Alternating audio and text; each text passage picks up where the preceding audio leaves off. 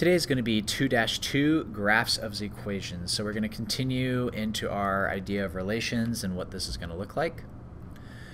So today we're going to determine if a point lies in the equation of a graph. We're going to graph an equation by using t-charts and help and assist us. It's always a way to fall back to see how do we graph points.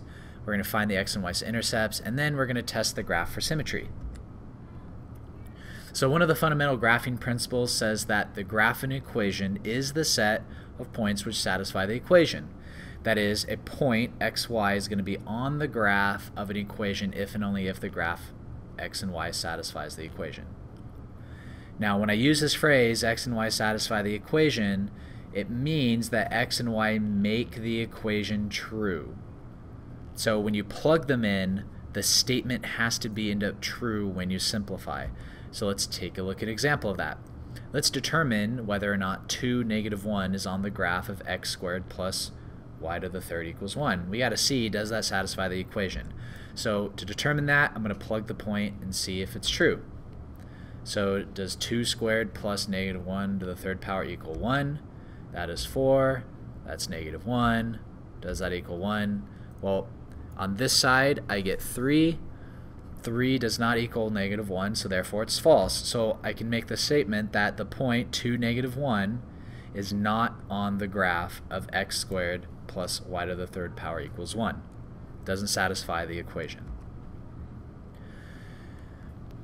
Now, we can spend less time guessing to see if points work by formatting the equation just a little bit. Now, when we format the equation to make it look correct, what we're basically doing is we're trying to solve for y. So we want to get y by itself. So if I take that x squared plus y to the third power equals 1, I'm going to subtract x squared from both sides, and so I'm going to get y to the third power equals 1 minus x squared. Y is still not by itself, so I want to take the cube root to both sides, and so the cube root and the cube cancel out, and so I'm going to get y equals the cube root of 1 minus x squared.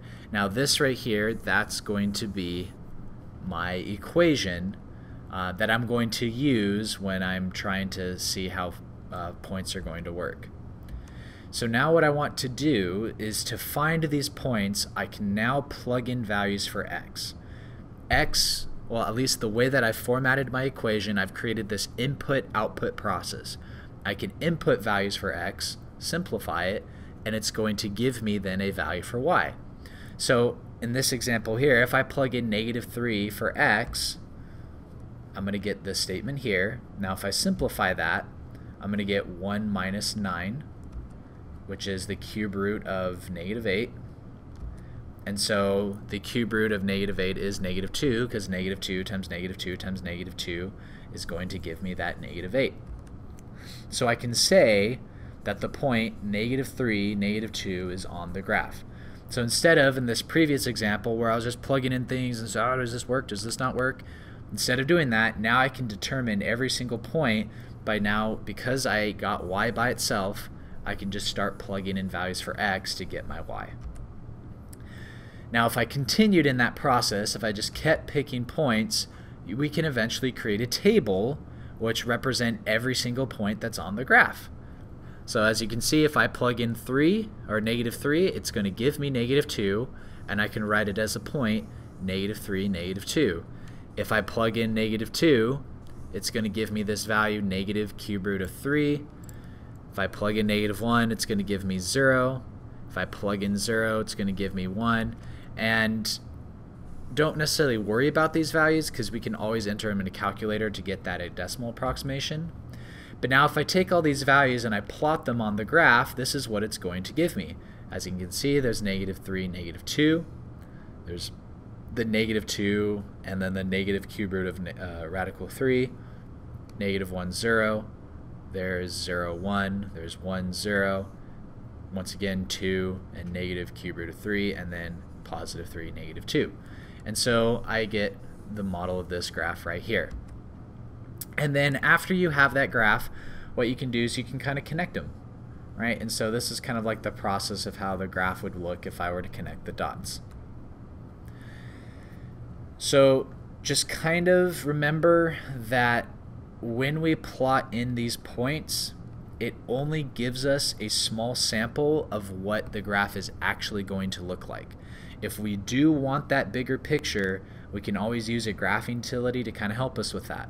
And so if we entered this equation into our graphing calculator, we would have been able to see exactly how this curves, and because some of us might just think, oh, it goes to here, well, why isn't that a sharp turn? You know, and if we enter that in our calculator, you know, it gives us a better idea. So now we're going to talk about x and y intercepts. Now I talked about this in a previous session, and we said that a point on a graph, which is also on the x-axis, is called the x-intercept of that graph, and then a point on a graph which is also on the y-axis is going to be called the y-intercept of the graph. So kind of to visually take a look at that, if I had this graph here, this right here is my x-intercept, this right here is my y-intercept. Now just a couple of things that I just want to qualify real quick because we kind of get carried away with our notation. X-intercept represents a point. So if I'm going to say what is my x-intercept, I'm going to say that my x-intercept is the point 2, 0. If I'm going to say what is my y-intercept, I'm going to say it's the point 0, 3 in this case. So just make sure that when we go through this, you're writing your x and y intercepts as points and not just, well, y equals this. Is that an equation? What is that exactly? I don't know what you're asking here. What is it? So your x and y intercepts represent points. Now, when we find the x and y intercepts, whenever we're given an equation, okay, the way that we do it is the x-intercept is going to be in this form, right? I said they have to be as points, but to find the x-intercept, you're going to set y equal to 0 in the equation and solve for x. To get the y-intercept, you're going to set x equal to 0 in the equation, and you're going to solve for y. Okay, so just kind of make sure. So if we're looking at this graph here, my x-intercepts from this graph, okay, are going to be -1, 0 and +1, 0. My y-intercepts in this graph is going to be 0, -1, or 0, +1. Okay. Now we're going to talk about symmetry. Just like what we were talking about symmetry before, we were just talking about individual points. Now we're going to refer it to a relation, which is a set of points. And so if that set of points represent a graph, how do we find to see, is this graph symmetric? So to see if a graph is symmetric about the y-axis, we're going to substitute a -x into our n for x, and then simplify. If we're going to see that it's symmetric about the x-axis, you're going to substitute this point into the equation and simplify. And then when we're going to see if it's symmetric about the origin, you're going to plug this value into the equation and simplify. And so remember, we're seeing how it reflects. If it reflects over the y-axis, my x's are going from positive to negative. If it's about the x-axis, it's going, my y's are now going from positive to negative, negative to positive. And then about the origin, they're both switching. So in this case here, from that graph, to test to see, is it symmetric? We're not trying to find what the symmetry is. We're just saying, is it symmetric? We could even notice here that this graph is symmetric over the y-axis, because this side, if I were to fold it for this side, they're going to be the same thing. And so I could make the statement that this is going to be symmetric over that y-axis. Third example, it says find the x and y intercepts of the graph and then test for symmetry. So I need to do both. So to find the x and y intercepts of the graph, we said that to find the x-intercept, we have to set y equal to 0 and solve for x. So let's do that. To find the x-intercept, we're going to set y equal to 0. And so everything else stayed the same. The only difference is I plugged in 0 for y.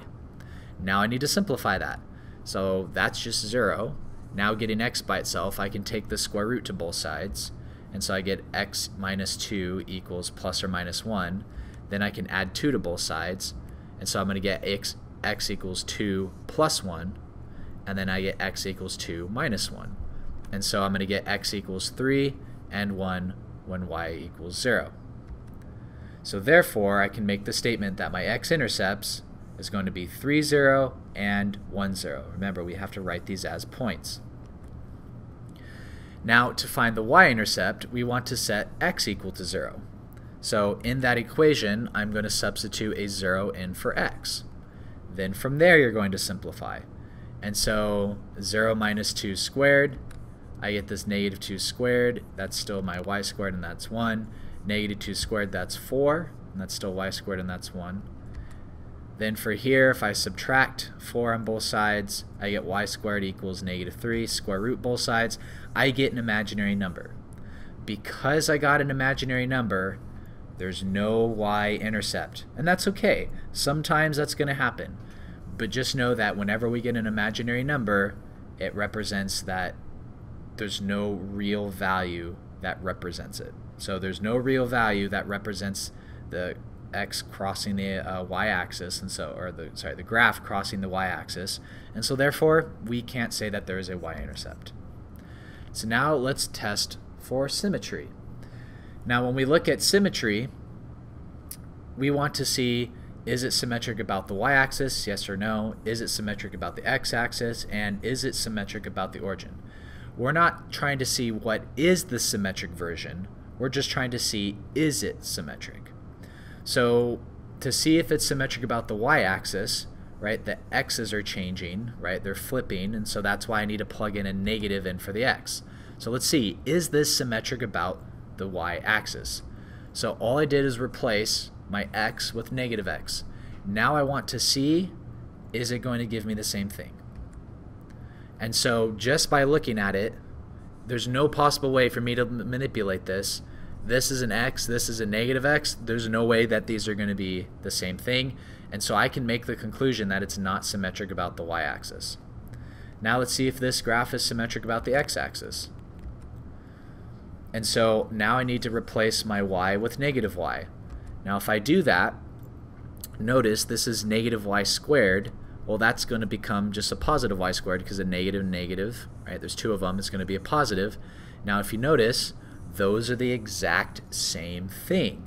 So because those are the exact same thing, I can make the conclusion that yes, it is symmetric about the x-axis. And then, is it symmetric about the origin? Well, if I plug that in, we hit that same issue here when it came to being symmetric about the y-axis. And so because that's not the same there, I can't say it's going to be symmetric about the origin. Let's look at another one. It says find the x and y intercepts of the graph and then test for symmetry.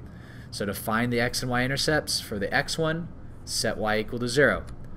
So if I set y equal to 0, I plugged in a 0 for y, and I get x squared minus 1. Add 1 to both sides, and I get 1 equals x squared. Square root both sides, and I get x equals plus or minus 1. So then my x-intercepts are going to be negative 1, 0 and positive 1, 0. Now to find the y-intercept, set x equal to 0 in the equation and solve for y.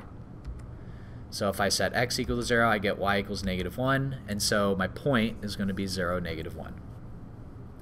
Now testing the graph for symmetry. So let's look at that. Symmetric about the y-axis, I need to substitute a negative x in for x. So if I simplify that, right, I just replaced x with negative x. Negative negative is a positive, so I get the same thing. So yep, it is going to be symmetric about the y-axis. Now let's see if it's symmetric about the x-axis. So if I plug in a negative in for y, these are clearly not the same thing, and there's no way that I can simplify it to where it's going to be the same thing. So that it's not symmetric about the x-axis. Now let's see, is it symmetric about the origin? If I plug both of them in, I get the same situation where I have this negative in front of the y. That's not the same as it is here, and so it's not going to be symmetric about the origin. In closing of today's lesson, what did we learn today? Well, we talked about if an equation is symmetrical or not, and how do we find that. And we also talked about how to find the x and y intercepts of an equation. And this is any equation. And so I want to know what you guys learned today, and go ahead and comment and tell us, how do you find the x-intercept? And then how do I test if the equation is symmetric over the x-axis? Like, what should I do to my equation? And then after I've done that to the equation, what should I do afterwards to be able to test if the equation is symmetric or not? So this does conclude our lesson. If you have any other questions, please leave them in the comments.